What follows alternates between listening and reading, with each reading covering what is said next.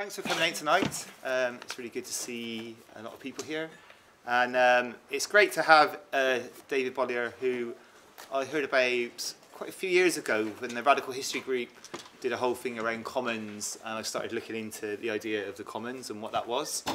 And there was, about 3 years ago, we showed a film that David produced called, was it This Land Is Our Land?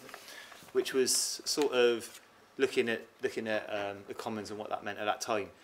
And it's great to have David back now. He's just produced a book which is called Free, Fair and Alive, The Insurgent Power of the Commons, which is basically taking his thought to the next level. So what was it initially, you know, the idea of commons being around land initially very long time ago, and now talking about the commons in a much wider context than what it means. So we're really happy to have David here. He's come all the way from America. Not today. He's been touring around England. Just a couple of other things I'd like to mention is that the Cube Cinema is a volunteer-run cinema, and is very much fits into the model of what a commons is, in the fact that it's something which is owned by the people, and it's there for the community, and anyone can get involved. So it was really apt, we thought, to get David here to do his talk.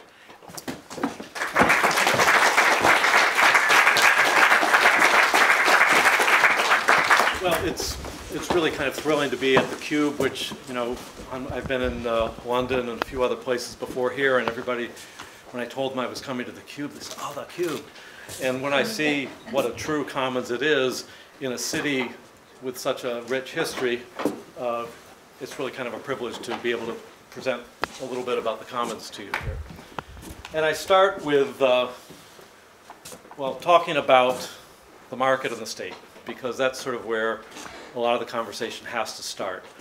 And I don't want to get too much into critique, but I do think we need to, of course, acknowledge that just things are falling apart. We can talk about the rise of the authoritarian right and Brexit, and we can talk about Trump, and we can talk about the failures to deal with climate change despite 30 years of documentation of the problem, the worsening of wealth inequality that has occurred over the past 30, 40 years, and many other issues. We just see that neither the so-called free market nor the state are dealing with the problem.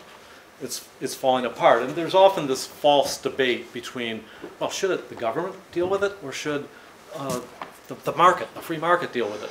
And I just think that's a phony debate to the extent that both are so deeply integrated and allied around a shared vision of economic growth, so-called progress, and all that entails, which we're mostly familiar with. But especially since the 2008 financial crisis, we've seen that really the capitalist storylines are starting to fall apart. And I think the really both alarming and in some ways optimistic thing is that there's a void in our political culture, because there's not an alternative story for how we can reorient ourselves, start to restructure things in a more humane, equal, and ecologically responsible way. So tonight, well, you know, I guess tonight is inspired also by the fact that I've read one too many books of analysis, many of which were excellent and which is absolutely necessary. But then, as I was talking earlier to some people, at around chapter 11 or 12, they say, "Oh, here's my solutions," and it's kind of tepid, underdeveloped, not very convincing, and general. And so I like to think that my book, Free, Fair and Alive, that I wrote with my German activist colleague Silke Helfrich, is kind of an attempt to write chapters 13 through 23 that expand upon that and suggest in a serious but in serious way, building on many existing examples, how things might unfold differently. And the basic question we want to answer is, can the commons help us imagine new pathways for building a new world? And in the rest of this talk, I'd like to sort of explore that, and obviously I'm going to raise more questions than can be answered, and I hope that our distinguished panel and our own question and answer and discussion among all of us can help address some of those questions. The The book just came out 2 weeks ago, or September 3rd, and the German edition came out in April, and my co-author Soka has been traveling in Switzerland, Austria, and Germany, and has been finding a great deal of interest there in it. And just so for those of you who might be interested, Spanish and French editions are being planned for next year. So we hope to take the Commons word to some other places. Part of what we're trying to do is get beyond what I think is kind of a stale debate between, well, do we want capitalism or do we want socialism?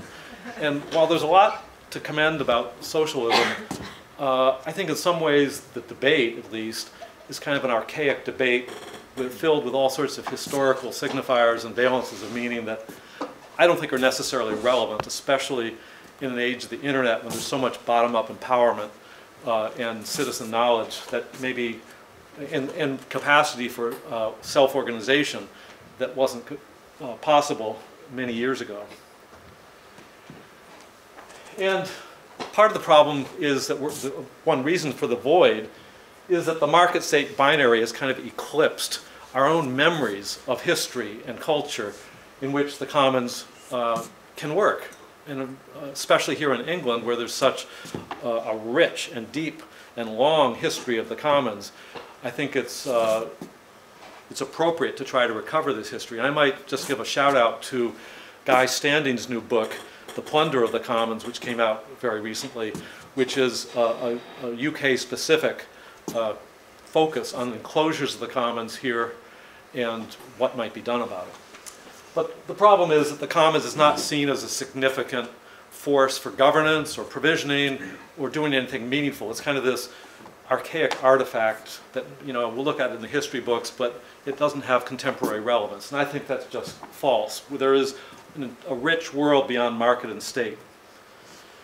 And one reason this has happened is because a lot of us sort of unthinkingly adopt this whole tragedy of the commons smear, which I just want to, it's a little speed bump in this talk that we just have to get over, which is, Garrett Hardin was a biologist who wrote an essay in 1968 called The Tragedy of the Commons. And the basic thesis was, imagine you have cattle and you can put as many as you want on the shared pasture. You'll have no incentive to hold back, and soon the pasture will be overgrazed and exploited and just ruined, the tragedy of the commons. And this has been picked up by economists and politicians and other conservatives as a little fable for explaining why collective property, collective resources cannot be managed successfully, because it'll result in the tragedy. So of course we need to turn it into private property, or if we must, let the government manage it. But we don't really like that. And the problem with this is that it contains a lot of embedded political or even ideological assumptions. A friend of mine, the scholar Lewis Hyde, has said it's really the tragedy of unmanaged laissez-faire common pool resources with easy access for non-communicating, self-interested individuals. And I find this a revealing explication. It just opens up what's really embedded in that whole story and shows that it brings all these libertarian assumptions. And to the extent that a commons, he wasn't describing a commons, he was describing a free-for-all, an open access regime where you can take whatever you want. And a commons really has rules, a community, a governance system, ways to punish those who violate the rules, and many other things. And in truth, he was describing what I call the tragedy of the market, where you can just freely externalize stuff or take what you want, and to hell with everyone else. So it's taken a long time to come to terms with this fiction. But one person who had a lot to do with it was Eleanor Ostrom, a professor at Indiana University, who spent her career basically going to countless rural commons in the global south and elsewhere, farmlands, fisheries, forests, wild game, and examining how people successfully, as communities, whether indigenous communities or traditional communities, manage these resources. And she not only did empirical work, which most economists don't do, she did creative theorizing to understand how commons functioned and devised 8 somewhat famous principles that distilled the essence of her research. Notably, she won the Nobel Prize in Economics in 2009, the first woman to win that prize. And I think it's significant at least for 2 reasons. One, It was the year after the financial crisis, and I think the Nobel Prize Committee wanted someone a little bit different than the standard economist, and she was known for showing how cooperation can actually be economically consequential, something that your standard economist doesn't really care to explore. And second, I think as a woman, she was more mindful of relationships having significance in economic activity, as opposed to the standard homo economicus, I've got money, you give me what you have approach. So she helped lay the groundwork for opening up a space for talking seriously about the commons in a contemporary way, despite standard economics and politics just not wanting to go there. And it's important to realize that the commons is not just a resource. People often say, oh, well, the seas or the outer space or the internet is a commons. Well, it's something that we might have an ethical or moral entitlement as the human species to consider a commons, but really a commons is a living social system for managing or governing those resources. So there's a little bit, the economists are sort of superimposing certain assumptions and ascribing it to the resources, when in fact the commons is a social system. And this is very important, as you'll see in the rest of my talk. Now I want to take a brief detour to introduce the idea of enclosures, which many of you may be familiar with, because this is, I think, one reason why commons are coming to the fore these days. Enclosures driven by capital, corporations, markets, and collusive states are privatizing and marketizing resources that belong to all of us. And the essential reason is that global capital wants free and discounted access, free and discounted access to more wealth, forests, fisheries, deep seas, nanomatter, many other things. And they also don't want any resistance from the people who depend upon those commons for their survival. And so they often enlist the help of government and its police powers to evict the commoners from their land or from being able to control those resources. And these enclosures are not just a conversion of a shared wealth into private wealth. It's also a radical dispossession of people whose identities and culture often are oriented around these resources that are taken from them. And we're seeing this right now. You might say, a replay of the English enclosure movement in Africa, Latin America, Asia, where you have sovereign wealth funds, hedge funds, and then governments who are working with them to evict indigenous peoples from their land, traditional communities, and basically often turn them into speculative investments, pushing the people into the big cities without livelihoods. And this tragedy is happening right now. 20% of the human genome is now privately owned under patents, which is a factor that inhibits people, scientists, from exploring the nature of the genome and preventing diseases. And I don't want to dwell on enclosures, even though I think they're probably the greatest unacknowledged scandal of our time. But I just want to reference them because I think this is the context for understanding a lot of commons, that our shared wealth is being taken from us. So this was the chief subject of the film that Mike was referring to, This Land is Our Land, in which Skye Standing's book is all about as well. So it's just important to realize the scope of the enclosure movement. But this raises for me the question of, well, how does this mindset persist and why does it continue to expand? And I want to just enter into the world of worldviews and mindsets, because this is really what allows this great crime against humanity to persist. In the course of researching our book, we came across the story of a geologist, a prominent geologist in the 1840s, who found these tracks in the rocks in western Massachusetts, where I live. I come from Amherst, Massachusetts. And they puzzled over what created these footprints. And this was, of course, before Charles Darwin had written his book. It was before the word dinosaur had even been invented or many major fossils discovered. And he thought they were great turkey birds. and the problem basically was he was stuck in a worldview of biblical stories and creation, and that was his controlling mindset, and he couldn't grasp the idea of deep time or natural selection and evolution and so forth. And I'd like to suggest that we're in a similar moment where the archaic viewpoint is really market capitalism, which says that value is basically the same as price, that progress is made through commodification and marketization and enclosures, and free trade, which in the service of the same things, is in fact about extraction and dispossession.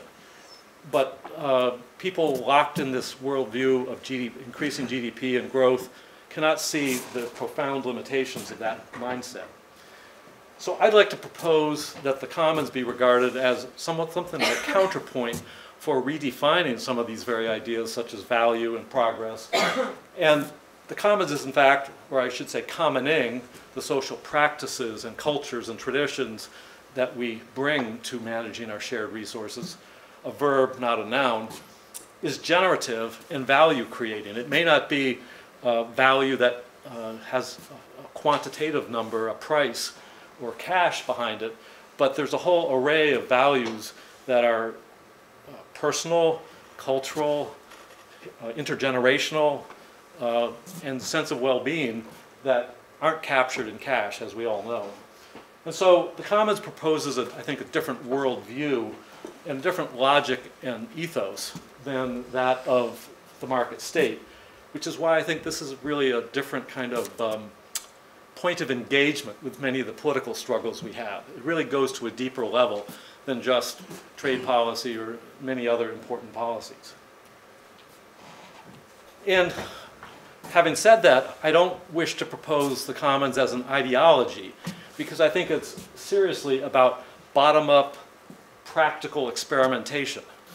It's what works. I feel very much in sync with people like the transition movement that are very much into finding, I don't want to say post-ideological because there are certain philosophical definitions, but it's about what works as an alternative. And again, this is about doing as opposed to just advocating or talking rhetoric. And I think it even goes further in the sense that it's about learning to see relationality as a primary aspect of reality itself. It's not just the kind of individualism that especially in market-based industrial cultures, we've come to see as normative. And it's about seeing this value as a living phenomena, not something that's just on a balance sheet. So I, in the course of thinking and writing this book with my co-author Silke, we came to realize that we need to shed a lot of words and concepts that were, familiar and used all the time, but were half wrong. Such ideas as the word resource. I choke on the word resource now because there are many things that a resource implies a piece of property that can just be sold, bought and sold, as opposed to something that we care about, that we have a deep affinity for or cultural connection to. And development, same word, same way. It's seen as market growth, even though, of course, it's often quite destructive and antisocial. You can see some other words that I have problems with, or I see that they don't quite work in the world that I'm starting to see in the Commons.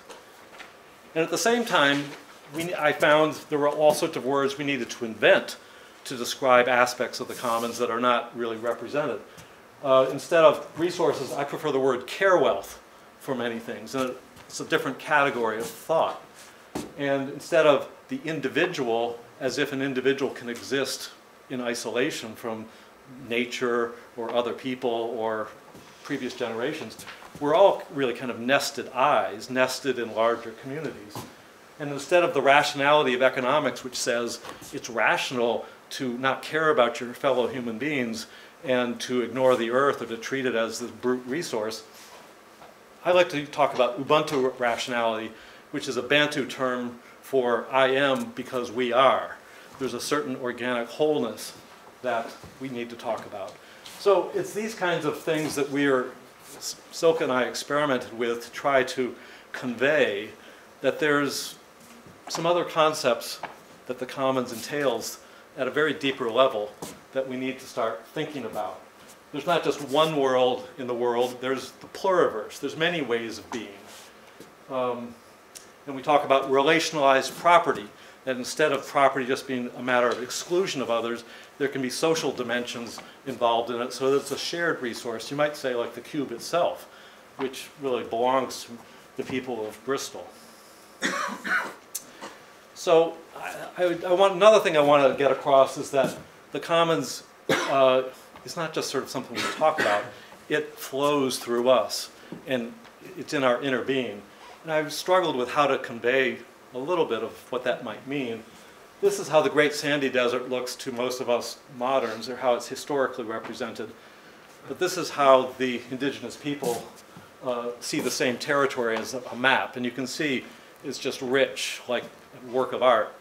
And I like to think that many people in their commons, by having connections with each other and long histories and cherished or even sacred dimensions to it, have this richer inner life that is sometimes represented like that. And I think that really at bottom, even though the traditional literature on the commons doesn't go here, that the commons is about world making in its deepest sense, not just from exotic people who might have indigenous traditions, but open source communities, or the Wikipedia world, or many other modern worlds are about world making. And what distinguishes it from a lot of previous politics, I think, is it's cultural before it's political. And it helps generate a politics of belonging, an economics of sufficiency, and a culture that decommodifies and mutualizes things at its heart, as opposed to reflexively turning to market solutions, so-called. Now, this slides are a bit of a mashup with my colleague who used some of these slides to shift into what we call the need for an onto shift. We came to realize that at this deeper level of reality, we need to start to pay attention to some of those dynamics. And while I pause at using the term ontology, we found we couldn't escape that, because that lies at the heart of understanding the commons as we observed it in scores of instances. And the onto shift is really about, even at the smallest level, a small group of people can embody a different perspective in how they treat each other, how they view the world. And while that might be dismissed by contemporary politics as not so important, I think ontoseeds, if I can use that creative term, have a tendency to not just go at the micro level, but to grow organically into meso levels of infrastructure that commoners create. You could say open source software, or open design and manufacturing communities, or platform cooperatives, or the next generation of wikis, the federated wiki, to take on a larger presence that enables those seeds to grow, or even, in rare for now, instances to the macro level, where we can organically create new types of institutions, including, as I'll get to in a moment, talking about the state becoming partners and growing new types of commons public partnerships. Instead of public-private partnerships that are essentially plundering the public treasury or resources, we can have partnerships between governments, and I'd like to think probably more with municipal governments than the higher levels, between governments and citizen-initiated projects that can collaborate in good faith productively. And there are a number of instances of this, as I'll talk about. So how do we understand commoning from this perspective? I'd like to explain the methodology for how Silke and I came to develop a new framework for understanding commons. We drew upon the work of Christopher Alexander, who some of you may know as a sort of a renegade architect, mathematician, and philosopher, who developed the idea of pattern languages. And he had asked himself, why do so many designs of architecture or urban spaces recur across cultures and history and persist? It's like some strange manifestation of something consistent. And he thinks that because, well, he has a complex set of books, especially the book, The Nature of Order, which gives it a spiritual dimension almost, although he doesn't use that term. He says it's the quality without a name, but it speaks to certain inner needs and satisfactions that people have, and that's why certain patterns recur. And what's interesting is he saw that there were certain recurrent problems that had certain patterned responses. No one of those responses or patterns were identical, but they were a sort of cluster in solving problems. And it's partly because in each instance, the patterns took account of the very particular context that it was solving for. And so naturally, it would vary. And why we found this compelling because it allowed us to develop, to talk about certain regularities and generalizations without saying they're universal and fixed, because they could evolve, but they could also take account of particular context, because every commons is unique because it takes account of its context of geography or culture or history and other things peculiar to it, as the cube, I'm sure, has a very rich history. And it's important to understand that a pattern is not a model or a recipe or a blueprint. It's something that is kind of dynamic and changing itself. And the patterns that we identified for commons, I think, are really a first cut for a longer process of debate and discussion. And that's part of their beauty, is we can evolve them. They're not universal principles the way economics might assert. And to organize the patterns that we developed for the commons, we found three general areas where they're evident. One is in peer governance, the way people self-organize themselves to have stable, sustaining systems of their community. Another is the social life, in which how people can behave ethically, responsibly, and as rich, full human beings with each other. And the third was provisioning, which is how they make stuff to meet needs. So in some ways, between the three areas, we have an integration, a reintegration of the social, the economic, and the political, which is, I think, part of the beauty and effectiveness of the commons, because it reintegrates all of these in a single system, and the kind of gamesmanship that occurs in the modern liberal state or market state capitalism, you can avoid some of those pathologies. So we have what we call the triad of commoning, and then a series of patterns, which we obviously don't have time to go into all of them, but patterns for each one. It's not as if every commons has all of these patterns, but they're sort of short, succinct distillations of recurrent solutions that we found in successful commons. So I'll just introduce a few of them just to go through, just to give you a sense of them. So for example, in provisioning, making stuff within a commons, and I might add, this is not resource focused, it's more focused on the social dynamics of a group. And so you can see it in natural resource commons as well as digital commons or many other types of commons. We find that there's an effort to support care and decommodified work. There's an effort to share the risks of provisioning so that it's not just some capital holder or corporate entity that is taking all the risks. And there's a tendency to rely upon distributed structures.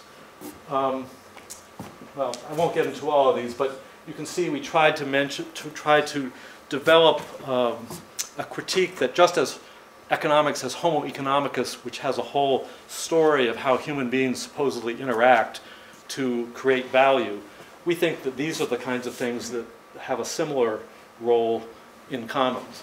In peer governance, which we drew a lot on the work of Eleanor Ostrom, who speaks quite a bit about governance, we identified some of these factors, such as relying on heterarchy, which is kind of a more flattened version of hierarchy, where people can more accessibly participate in the organization, and relationalized property, which I alluded to, where there's a social element and control of the resource or care wealth than simply the exclusive rights of an owner that we traditionally see. And there's a tendency to share knowledge generously, which we see in lots of digital spaces, as opposed to artificially creating an envelope of property rights around it and creating a market product or something to sell, as we see in publishing or the academic publishing world. And then finally, just to show you some of the patterns in social life, there's a tendency, an accent on contributing freely, and people tend to have ways to ritualize their togetherness to show that they have a shared purpose. Well, cultivating shared purpose and values is connected to ritualized togetherness. And actually, that's another point. None of these patterns can be looked at in isolation. They're kind of a constellation of interconnected ways of being in the commons. And our point in developing this was to give sort of both a new lens into understanding commons, but also some practical how-to guidance for people to check on how they might make their own commons. And as I said, these are not automatic blueprints. You have to enact them and adapt to your own circumstances for them to be real and functional. But they are a way to understand certain regularities of the commons. I'll mention a few others, and then I'll just have a few concluding slides, and then we can talk some more about all this. Practice gentle reciprocity. It's a nice counterpoint to the quid pro quo that we see in markets, where I give you this only if you give me that. In a commons, social solidarity is created by giving and not immediately getting back. It might be indirect, it might come in the future, but it's precisely that there's this social connection that's at least as important as the getting back.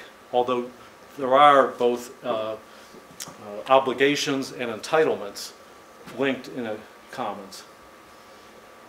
Contribute and share. We use the word contribute and share in tandem with another form, because you can share knowledge.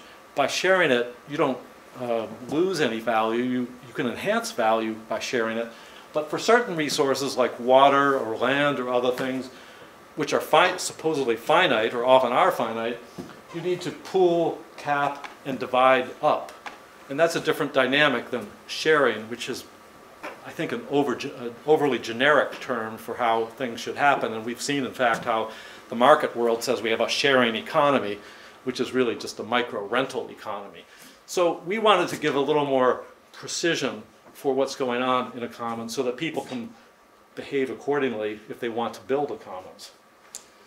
And an important aspect of all this is reflecting on their peer governance. Is this working well for us? You need to actively talk about that and not just assume it's going to happen. And a lot of all these patterns add up to another principle that we found, which is keeping the commons and commerce distinct. It's not as if a commons cannot interact with markets, or, we're in a capitalist economy. It's hard to escape it.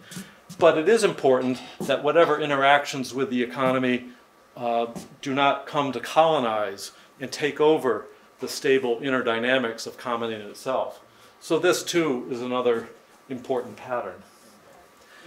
Okay, I just have a few more slides to conclude this.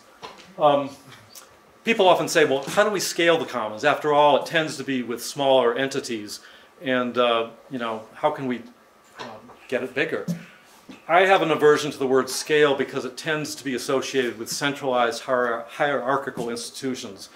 And that often works to the detriment of a commons, because a commons is precisely about an appropriate scale where there can be responsibility and stewardship.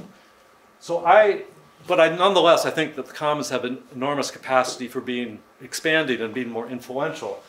A lot of it comes down to what we call emulating and federating, which means you don't copy, but you emulate in your circumstances other commons, and then you can federate, despite, especially in the internet age, you can federate to co-learn, provide mutual support, and develop a sector, much as you might say the open source software world, Creative Commons, open access publishing, wikis, and many other of those spaces have become loosely federated digital communities that mutually support each other. It's also important in terms of expanding commons to develop infrastructures that can help commoning work more easily. There are enabling structures like in the Catalonia region of Spain, there is Wi-Fi net, a major Wi-Fi system that's a commons-based system that enables people to have cheaper, high-quality internet access without using the usual predatory telecom world. So infrastructures, by having the scale and the assistance to would-be commoners, can help expand things as well. And as I mentioned, there's the potential for commons public partnerships where governments can enter into arrangements by providing legal authority, technical support, financial support, or other means for, instead of having a command and control state bureaucracy, especially at city levels, you can work with citizens in a more collaborative way. I just learned the other day that in Preston, there's efforts to develop such partnerships, which I find a really intriguing and positive development. So in concluding, I think the pattern for growing the scale of the commons will be, the next big thing will be a lot of small things. And the challenge will be how to horizontally connect these, how to build the infrastructures, how to find the interstices within state power by which we can grow the commons. These are all, I might add, difficult challenges, both in a technical and sometimes political way. But I think much of the infrastructure of capitalism reflects precisely these social norms and habits that have accrued over time. And there's no reason state power can't be helpful in developing this system. And one reassuring idea for me in this is Hannah Arendt's quote that power springs up between people when they act together and vanish the moment they disperse, which suggests that really the commons, by creating a semi-sovereign group of people with a vision and commitment as a cultural factor, becomes implicitly political, especially as it grows and bumps up against existing state laws. Some of you may have heard of the Falkirk Charter and other community charters or commons charters that have been established, which I think are a way to assert this kind of power against the presumption that the market state should simply dictate the terms for how we live. So the commons becomes a staging area and a way to grow a different vision. So these are kind of the themes we've explored in our book. We found that we raised many more questions than we could answer because of the range of issues and, let's just say, the frank ambition that we had. At the same time, I think it's a time for bolder, deeper explorations of what we want from culture and politics, and we wanted to start a new conversation about some of these issues. So I'm thrilled to be able to share that with this community here, and I'd love to hear from the respondents, and let's just have a conversation. So thank you all.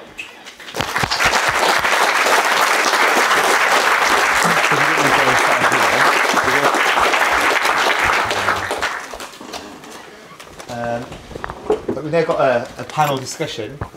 So what we're going to do is get everyone to sit up on the wheels on it. And if I get you to introduce yourselves in a minute, I just wanted to ask you a question, David, because yes, it's quite theoretical what you put across then. I just wondered if you could sort of explain a little bit what it might feel like or look like in a community if we had these things in place. Well, I would just say that many of these things, while it might sound theoretical, commoning is going on all over the world. An estimated 2 billion people in the world live in traditional commons and meet their needs through traditional natural resource commons. And around this city and many others, the words, the terms are not necessarily used, and I don't even really care if they're used necessarily, except the commons can be a cultural connective tissue for explaining them. But the point is, I think the commons is the natural human condition for how we get things done. And the past 200 years is kind of an aberration in thinking that we could be isolated individuals. So what does it look like in a community? it looks like an ecosystem where you have community land trusts and alternative currencies and community-owned theaters and radio stations. And once you start to see these different phenomena, you see that they constitute kind of an interlocking sector that has a great potential for reimagining the kind of society we want to have. So I think it's going to vary from one community to the other. Some have richer resources or traditions to draw on, but in some ways it's being able to identify the common in our midst that isn't necessarily recognized and therefore not validated properly.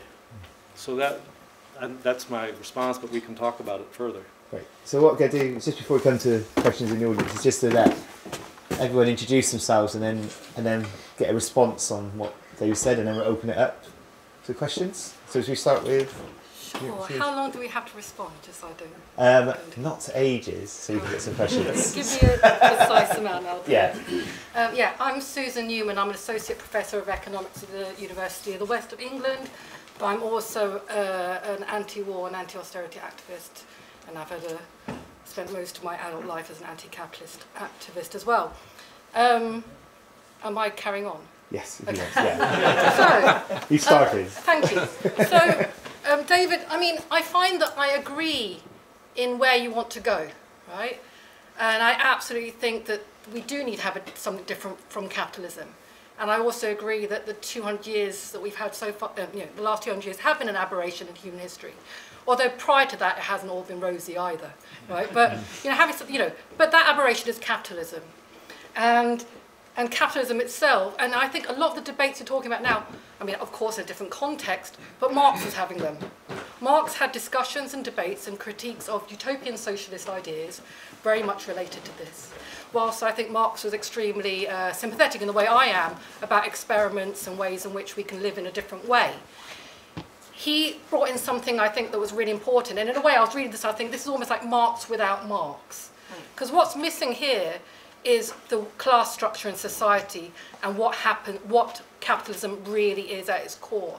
So in arguing against a dichotomy, market versus commons or market versus state, market versus state or things like this, you're reintroducing dichotomies that actually don't get to the crux of the matter.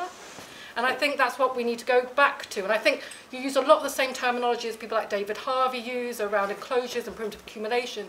But I think you need to connect that enclosure process to profit, capitalist society, class structures, and the state not only as some things separate from people, but coming out, the governance structures coming out on the ways in which society is organised in the production of things, either for profit or in a much more wonderful sharing way that relates to human needs.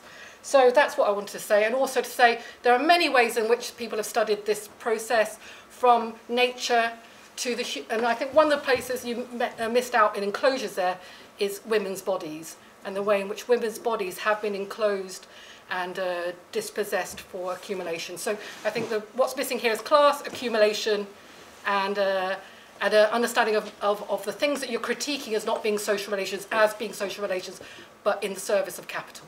That's it. Right? Sorry. Do you want to respond? Or I don't. Do you want me to? I can respond now, or we can go through everybody. Let's go through everyone, I think. Yeah. Okay. Otherwise, it might be. Okay. I'm Steve Hunt, so I'm involved with the Bristol Radical History Group. I suppose I was thinking along similar lines in terms of it probably needs some clarification in terms of what the relationship is with capitalism.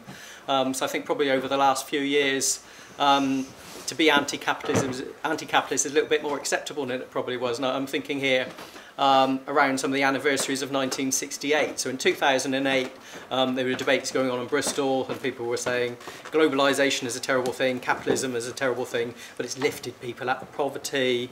And there doesn't seem to be an alternative. I think now people are saying actually it really hasn't lifted people out of poverty, and some of those positives were actually around measuring different things. You're not measuring, so people may have been living in subsistence economy, therefore if they were living on a very low wage, a low level of money every month, it didn't actually mean that they had appalling lifestyles and conditions of lifestyle, and And also the fact that actually that lifting out of poverty might be is around extractive wealth and accumulation, which is completely ecologically unsustainable, is probably a lot of us are saying now. So I suppose it's not quite clear to me, or maybe it needs clarifying a little bit more, about whether the commoning's imaginary is something that sits within, whether it's seen as a kind of a social democratic model where you've got the state and you've got capital,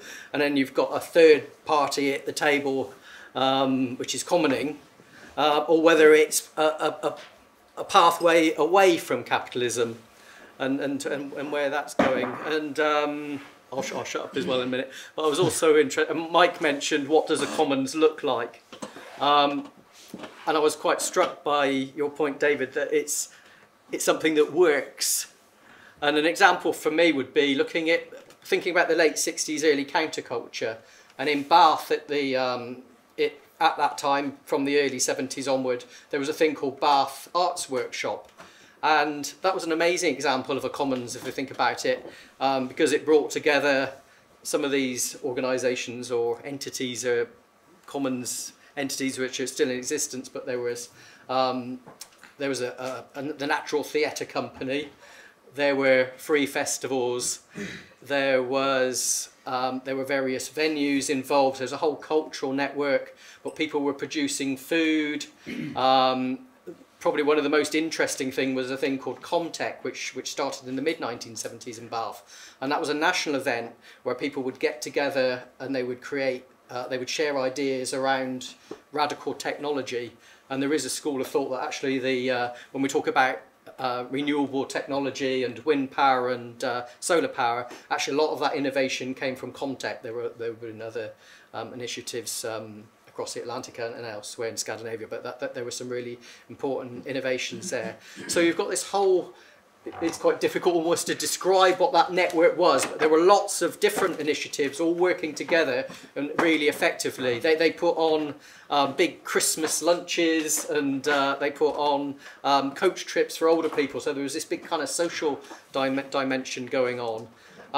But it's not really there anymore, because one of the problems is once something's successful, then capitalism will co-opt it and will take it over. And I think we've probably seen that in Bristol as well, haven't we? There's this almost this kind of Bristolians of almost create this lovely Bristolness. And then the things that make Bristolness suddenly becomes a really valued thing. People want to live here, and actually some of these common spaces are disappearing. So the lovely Cube is still here, but Stokes Croft as a whole probably looks similar, but I would say it's probably less commons than it would have been 5 or 10 years ago. So just some thoughts. Hi everyone, my name's Phil Pope, I'm chair of Bristol Labour Party. I'm also a member of the Cooperative Party, which is part of the Labour Party, so I have an interest in this. And before I was seduced by Jeremy Corbyn, I was involved in anarchist projects for about 15 years or so. So I've seen some small-scale ideas about this area. Now everyone knows about the common lands in Britain centuries ago that were enclosed, but into the Industrial Revolution, but before the welfare state, there was a period when the cooperative movement was very strong in this country. Sort of in the 1920s, maybe a third of food was distributed through cooperative shops in the cities. There wasn't any welfare state then, there wasn't any NHS, and outside the charity sector there was quite a large like mutual sector where people had health insurance through their unions and cooperative societies. The late anarchist writer Colin Ward wrote very extensively on how that tradition was lost leading up to the Second World War, and with the Labour government immediately afterwards. Most of that culture was incorporated into the new state provision. And it's been like that for the last few decades. But there are signs in the Labour Party that this thinking's coming back. John McDonnell's led a lot of work on this area, Preston was mentioned, where the Labour Council there is really leading the way on this and giving council contracts preferentially to cooperative businesses and local businesses, and trying to build up a local economy of like-minded people, and it's having some success. A similar thing was tried 20 odd years ago in Walsall. The council there tried to radically decentralise what they were doing and hand power back to much smaller local communities. I don't think the time was right 20 years ago, and that didn't really take off in Walsall, but it was very bold, and an idea was kind of ahead of its time.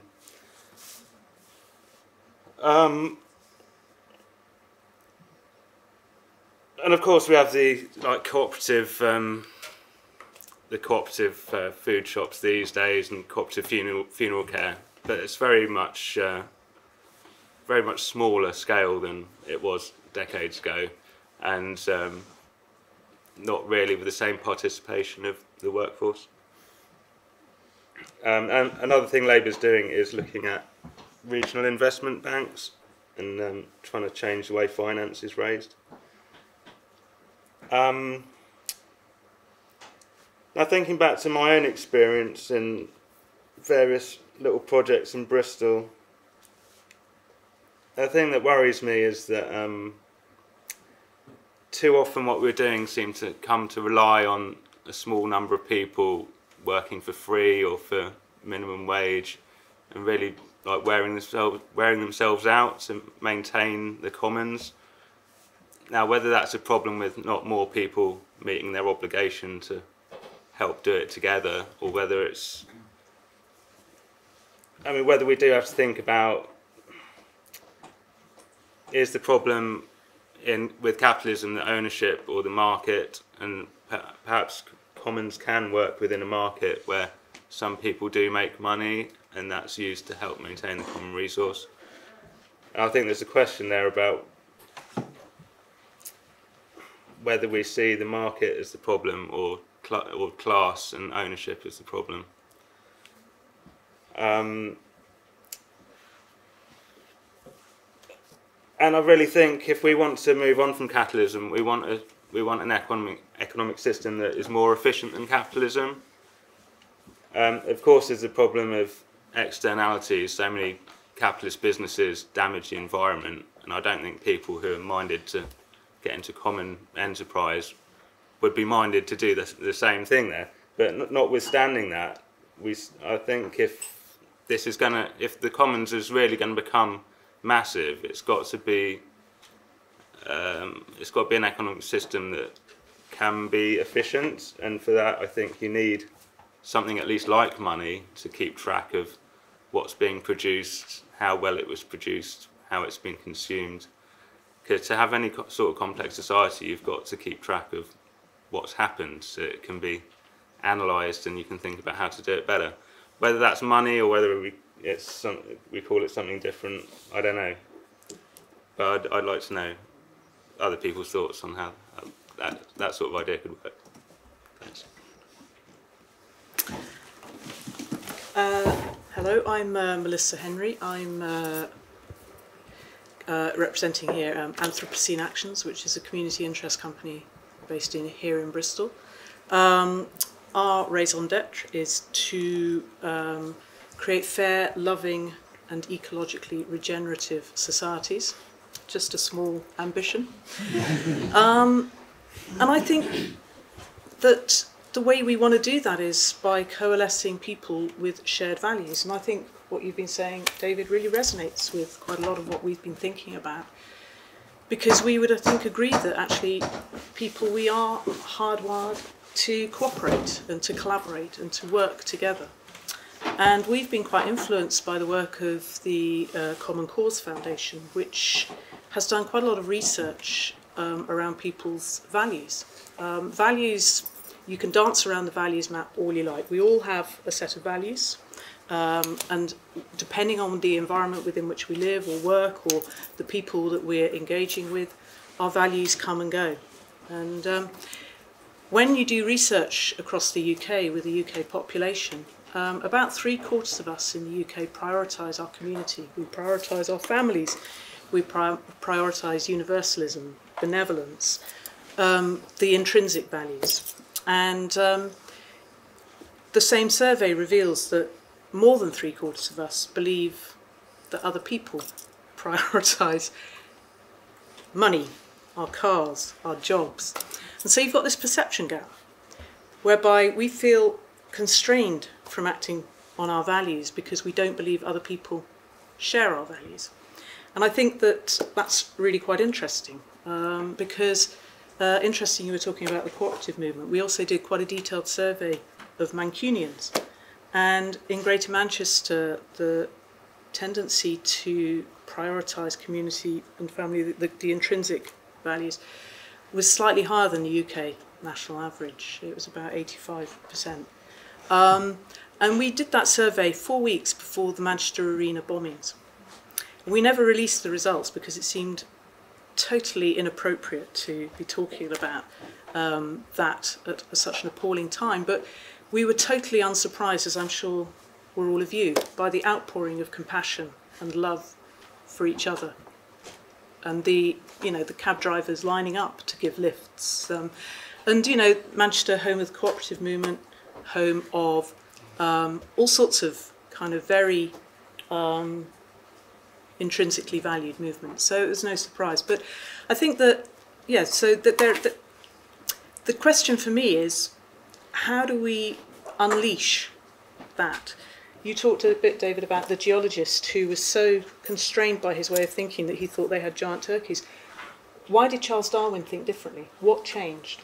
Who are those? Where is our Charles Darwin? Where are the people that are going to allow us to frame this completely differently? And just one other thought, language I think is really, really important here. And I know you're a bit of a George Lakoff kind of that, but we really need to think about how we frame the commons for a 21st century audience. So yeah, that's what I've got to say.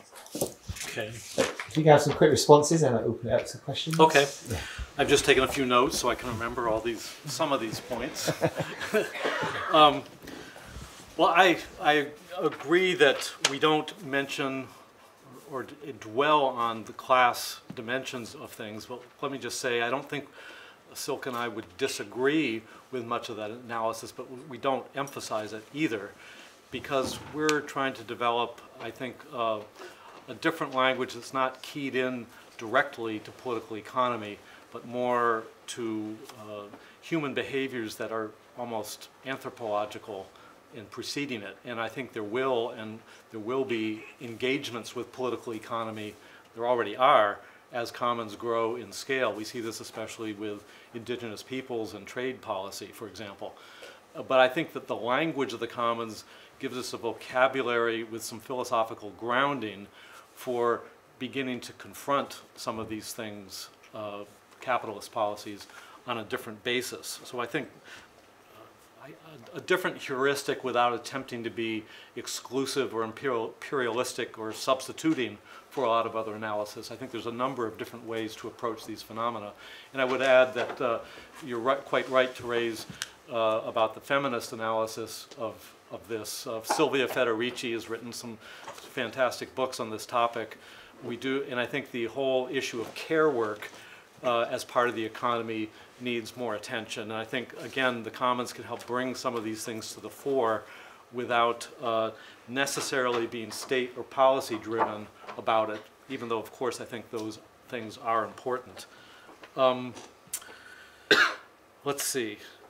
Yes, the co-optation by capital or enclosure is a constant threat, which is one reason, at least in devising our patterns of successful commons, we wanted to pay particular attention on what helps resist that, sort of preemptively building the DNA of a commons to take account of those inevitable attempts to seize and appropriate and dispossess people of commons.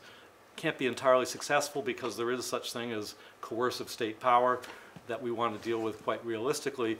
That said, we think there's value in asserting a certain moral sovereignty that precedes the state in getting out of the so-called Hobbesian contract.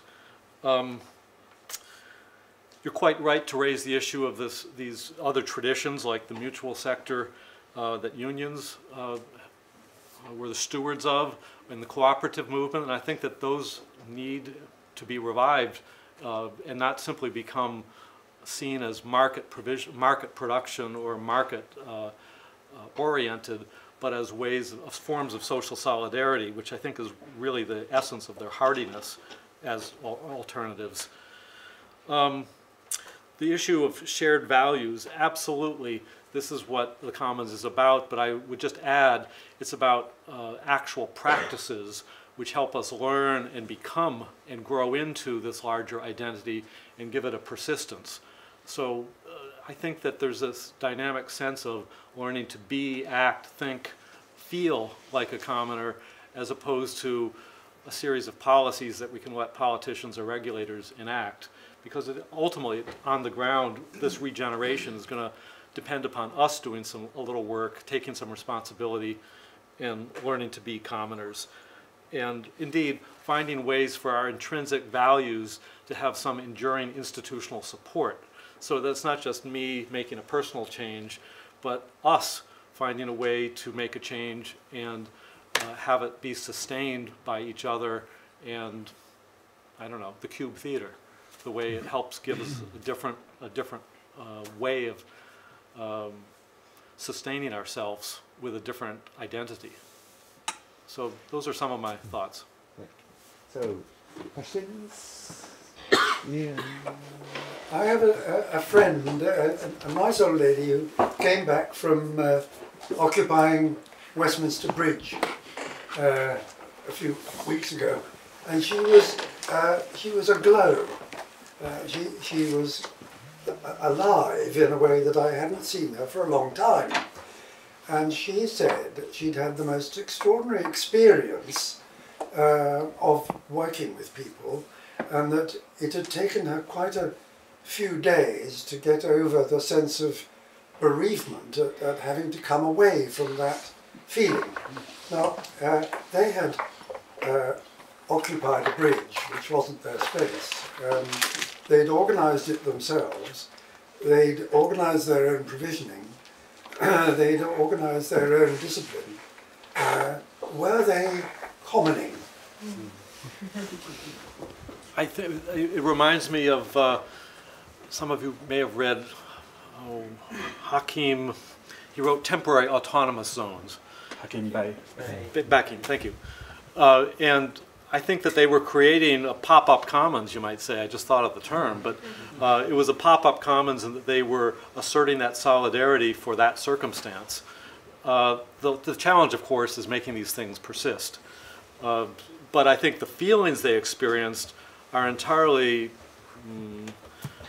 similar to the way other commoners feel, albeit perhaps not just the highs. There are challenges and responsibilities too in any commons, so, and conflict. So I don't mean to say that a commons is a magic pixie dust that solves problems. There's a lot of difficulties in building the social relationships that can work, but that feeling of satisfaction and possibility is entirely part of the process.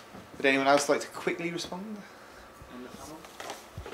Just be quick. I'll be really quick, Yeah. because I realised I was talking about capitalism, but really what I want to talk about is labour and agency and who are the agents of change. And you do need to know about class in order to understand where that lies. Because capitalist society is based, it's not market or non-market, because I think what you argue against in socialism is often state capitalism. It's organisation, production, and production is something extra that comes from exploitation of labour. So, and it's not surprising then the agents of change are those workers that understand and have that consciousness. For example, why does Manchester have this solidarity? Well, I don't think it's an accident that Manchester was also the site of the most intense industrial revolution right at its beginnings, where Engels worked, where many of these movements developed and alternatives were created. So I really much understand, you can't, again, commoning is something that is bottom up, but it's not enough, because not everyone is able to feel like they can common. And it's only once you've removed a lot of the necessities and needs and forces of oppression.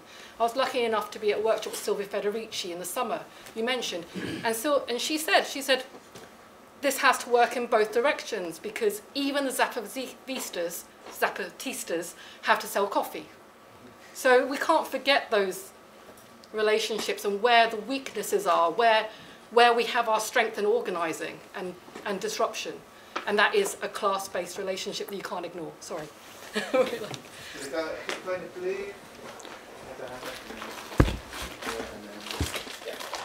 to come across. Short. Short question.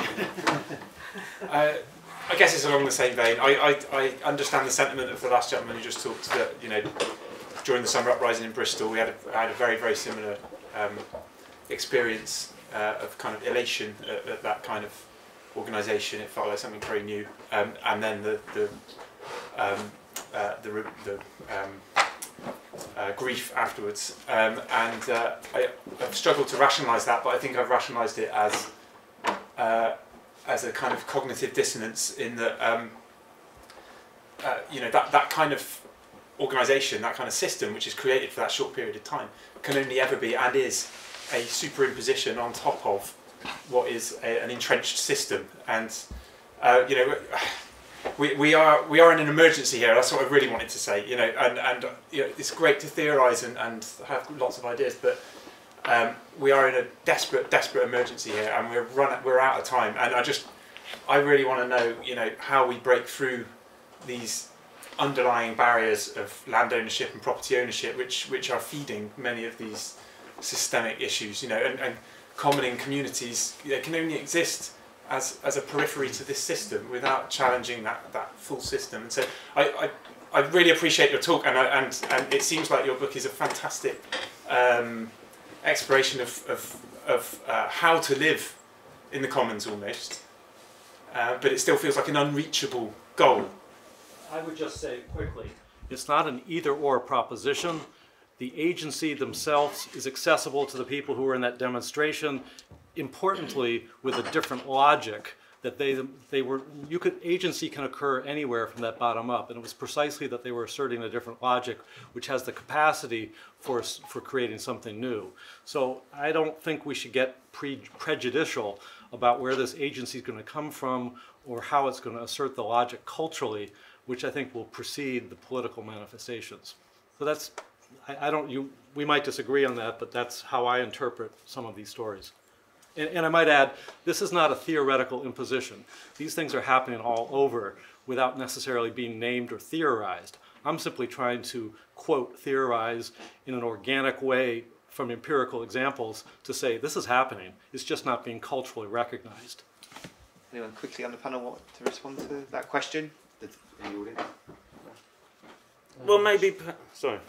Right. Yeah, I go.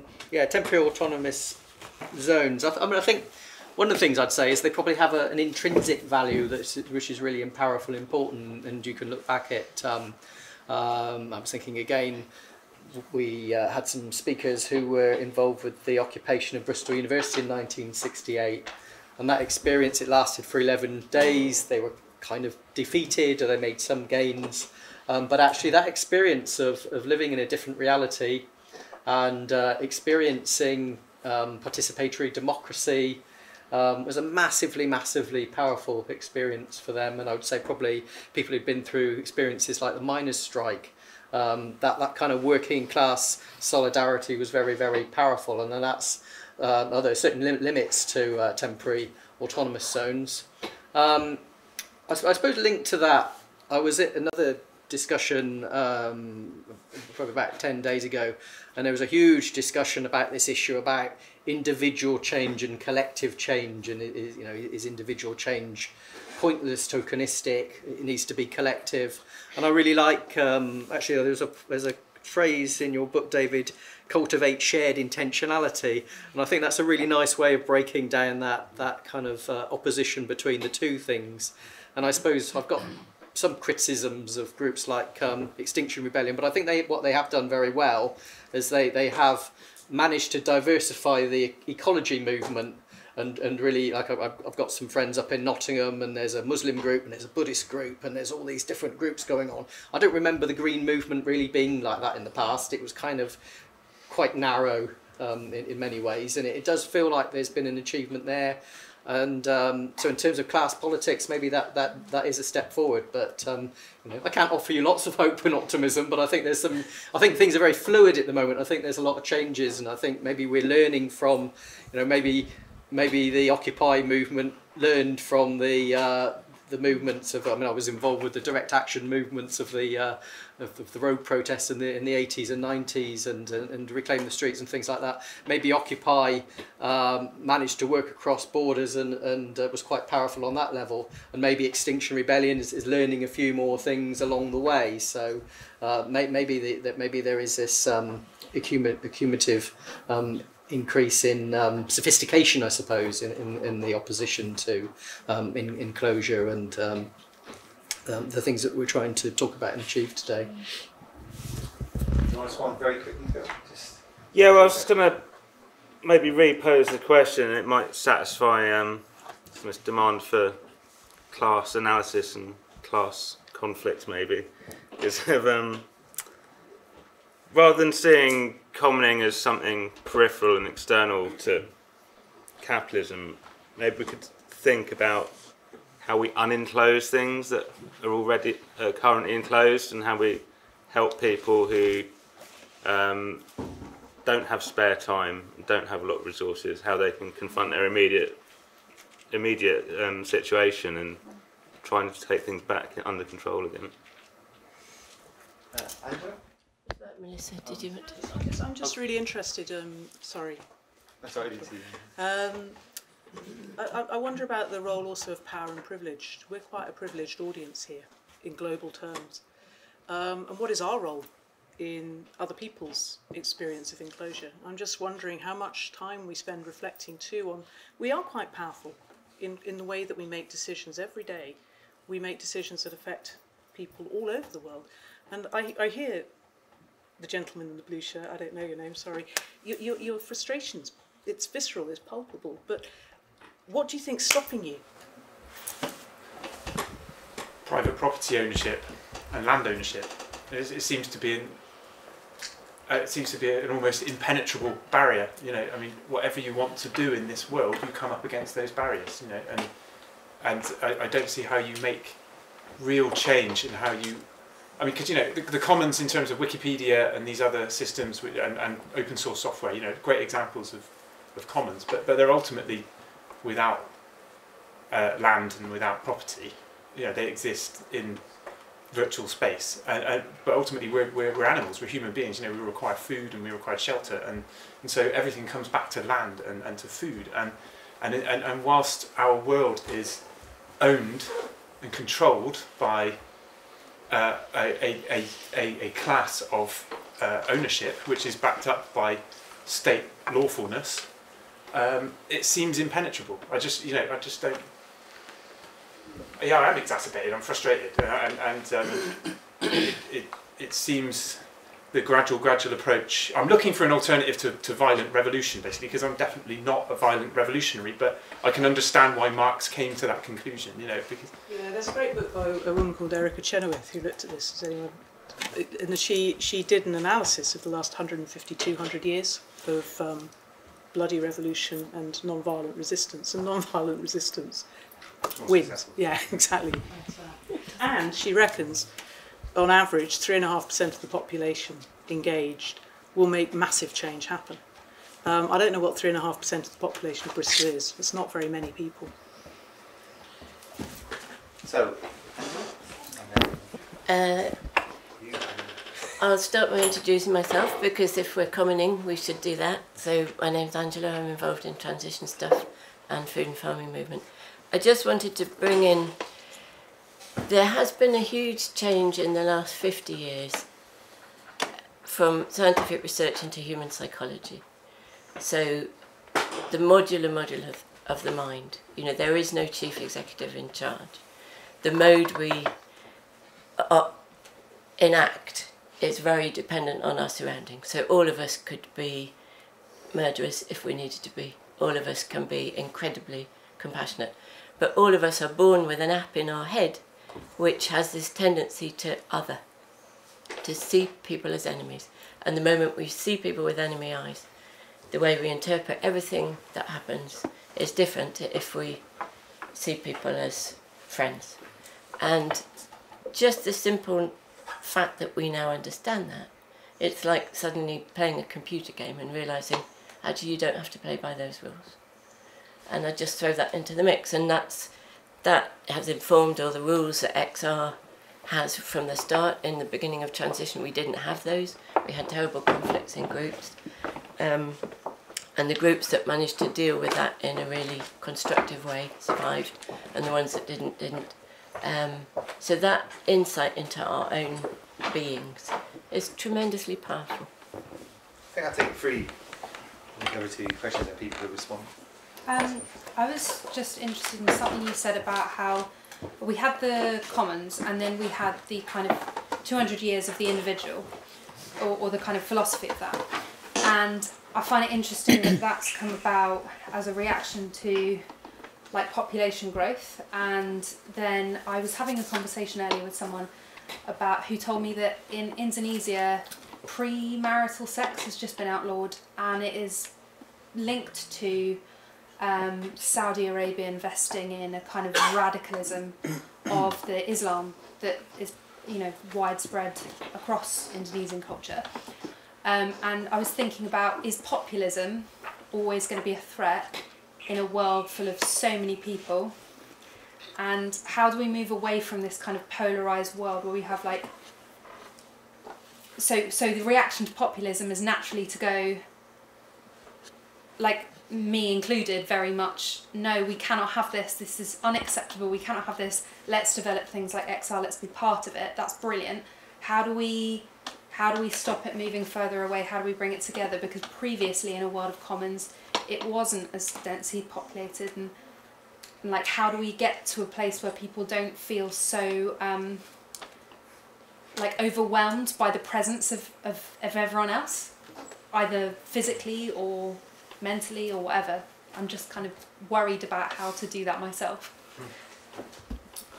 Yeah, you mentioned during the initial presentation the importance of language in reframing the discussion. I'm curious, therefore, why the word insurgent was dropped from the German edition of the book. I can't speak to that. Well, I'll talk. Do we take more questions or? I think. Is there anyone else? Yes, take one more and then we can respond to.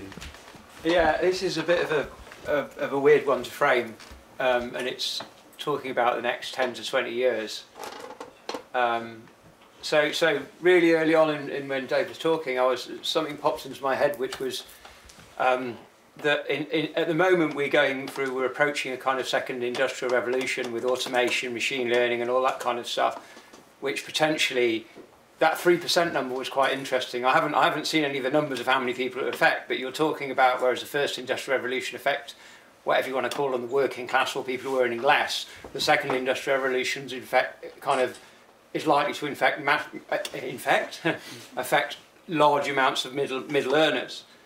And the ways around this are, people are talking about universal basic income, which would be something which would free a lot of people up to kind of engage in common and stuff like that. And short of a kind of massive population decrease, if there really are, you know, that many jobs that are going to go to this, although in the context of what happened in the first industrial revolution, I'm not sure. So how do you think that fits into what is likely to be potentially, possibly a quite positive outcome in terms of commons and people engaging more in communities? Sorry, it's a bit of a long one, but... Yeah, I'm not quite sure that...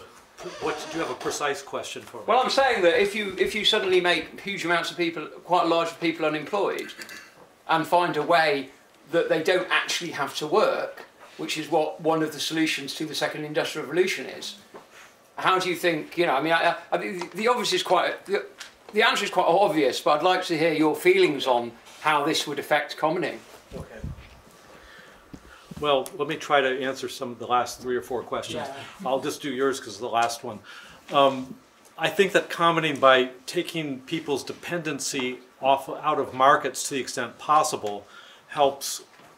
First of all, I think it creates more of a culture of sufficiency, which we very much need in a world of overconsumption, and can help also insulate us more from the kind of predations that we've come to expect, at least from transnational capital-driven markets. So to that extent, can become a stabilizing force, which is all not to say, I'd like to stress, these are not either or to a lot of more conventional approaches like universal basic income. But I think to the extent that we can create these diversified alternative ways of governing and provisioning, it's creating resilience. And I might then pick up these other two questions. I think the commons helps fill a lot of voids in meaning that are difficult in today's contemporary culture. One reason nationalism has surged to the fore is because there's a void of ways to create meaning in community. And I don't think the left has a significant answer to that that's more than economic. I mean, I'm overstating, but and so to the extent that a commons can become a vehicle for meaning making that's local and contextualized and not a more authoritarian response, I think that's a positive response that should be encouraged in many respects. As for the word insurgent not being in the German title, I wasn't part of that, but I seem to recall that that was seen as a more harder word in German, the translation word, than, I don't know if you know, I don't speak German, but was seen as a more harsher word than intended in the English. But to be honest, you'd have to ask the publisher or my co-author. Was there anything else raised? No, remind me. But those are some of my responses to what was raised, and I'd be happy to talk about it afterwards. Melissa, do you have any responses to? Not particularly, no. Got lots to say, if that's all right. I'm just going to say two of the three things I want to say. The first one's around automation. And again, you have to bring back the question of how is society organised in production things for whom and how. So automation will be great as long as we resolve any capital-labour relations under capitalism, right? Because as long as capital can profit out of employing people and exploiting them, it will.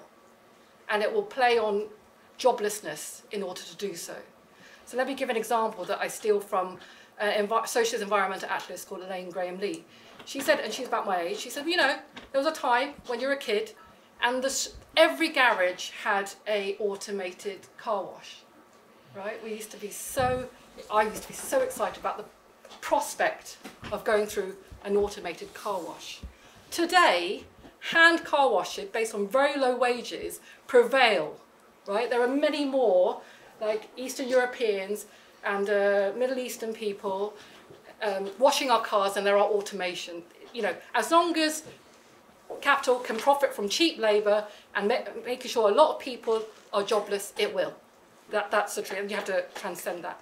And then the question of violence, right? I'm not advocating violence here, but I want to say that look in history and have a look at what movements we're trying to achieve, right? You don't achieve anything that's breakdown of capitalism or transcending capitalism without violence. And the reason for that, that's not on the part of the movements, that's on the part of the state apparatus in response to that. In Hong Kong at the moment, 1/4 of the citizens are marching every weekend, and they've been doing that since June. Right? The response, it hasn't been violent mobs on the part, you know, it's been the repression of the state exercising itself in violence. So I actually can't see something really transformatory being non-violent, because there are a section of society out there who are able to protect their property and their advantage by deploying violent means of the state. So I don't know, anyway. So I think you do have to reappropriate. This is another from Silvia Federici. We have to reappropriate everything, and at some point, and the capitalists will resist that. I would just say that creating alternatives that are functional, that work even on small scales, and thereby withdrawing from dependence on the market and protecting them the way, I know it's a cliche, but open source software is a way of creating autonomy and control that itself is very threatening to capital, because it's withdrawing from their circuits of value creation. And I think that's what the Commons does, and that's why it's a nonviolent approach for helping to starve the beast incrementally. So we should have 2 more questions and then we can wind up. If there is 2 more. Yeah. Okay, I want to introduce some mess into this. because thinking about commons of place, there's that have to allow for heterogeneity to the point of mutually exclusive truths.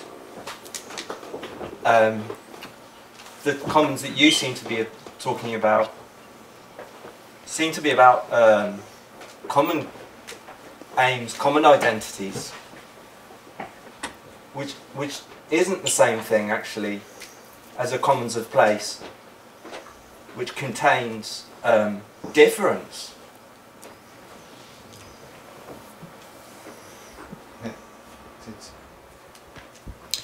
David, thank you for your talk. I thought it was really great.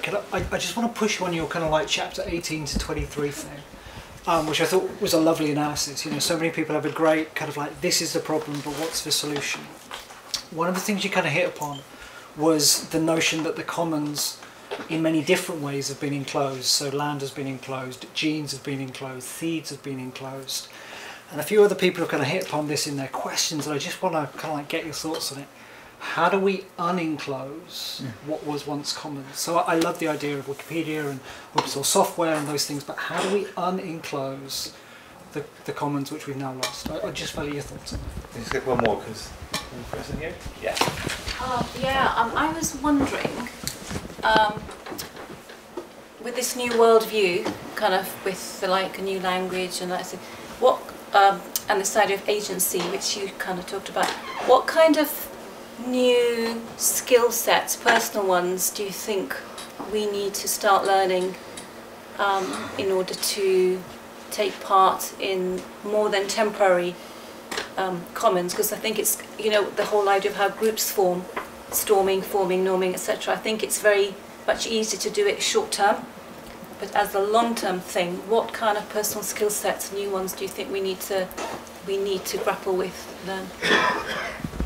That's a great question, and that's precisely what our patterns of commenting are seeking to address by naming specific patterns without being overly prescriptive at a interpersonal social level for sustaining it. Now, that's not to say that larger institutional structures or infrastructures may not be needed, but those are the human behaviors that we need to cultivate for commoning the verb as opposed to commons, the unowned resource.